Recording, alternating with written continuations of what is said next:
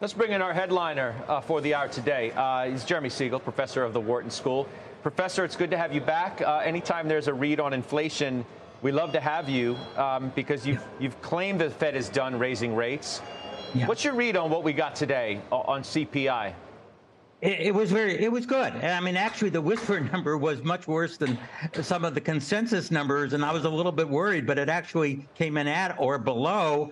And when I looked at the data, you know, if you take out the rent and the owner-occupied rent, which is from home ownership, really, we do have that core inflation down to the 2% level. We know the tremendous lag in that housing sector will play itself out in the second half of this year. In fact, some of the things that were even higher now, some of the more current data on used prices, which did jump, are actually down in the last few weeks. We have gasoline down 4.5% from the high that it hit in the middle of April. So that might actually cause further display. I mean, I think, you know, I think the Fed is done, but I agree with everyone on the panel. I think the fear of recession is an overhang, and I worry, is the Fed, once it sees those signs, if it does, will they respond fast enough? I mean, the bar is high for raising rates.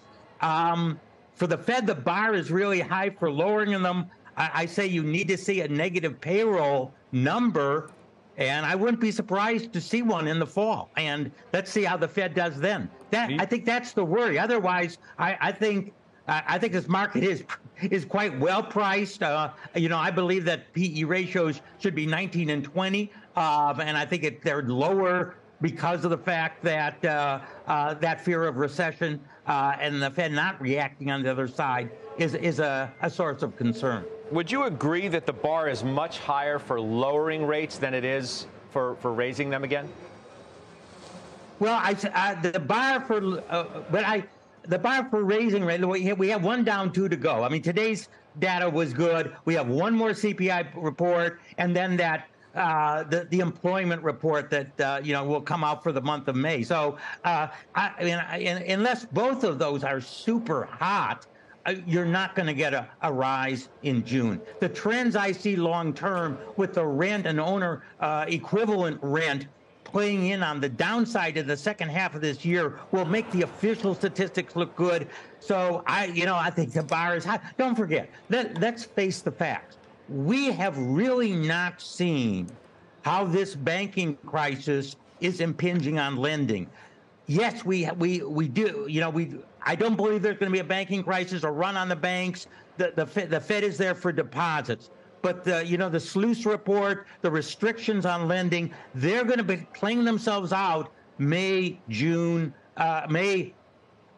July, August, in the forward. We're going to see those then. How much of that restriction in lending is going to slow down economic activity and cause negative payroll growth? What happens if the regional bank issue wasn't the last shoe to drop? And on that note, I want you to listen, Professor, to what Stanley Druckenmiller had to say yesterday at the Sohn conference on that very issue we'll discuss on the other side. When you have free money, people do stupid things. When you have free money for 11 years, people do really stupid things. So there's stuff under the hood. It's starting to emerge. Obviously, the regional banks, recently we had Bed Bath & Beyond. But I would assume there's a lot more bodies coming. How would you respond to that? Well,